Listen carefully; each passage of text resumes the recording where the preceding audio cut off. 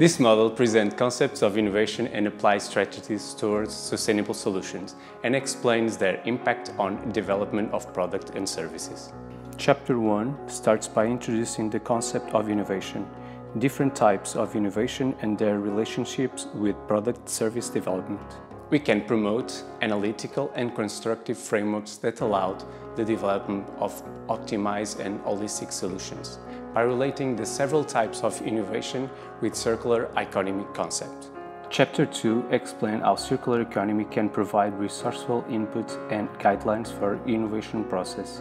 It also addresses the major challenges in transitory process to sustainable innovation along with circular economy principles. In Chapter 3, we introduce the product-service system design and its relevance for circular development.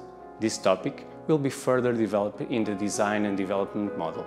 We give several examples of how to introduce innovative services in traditional system.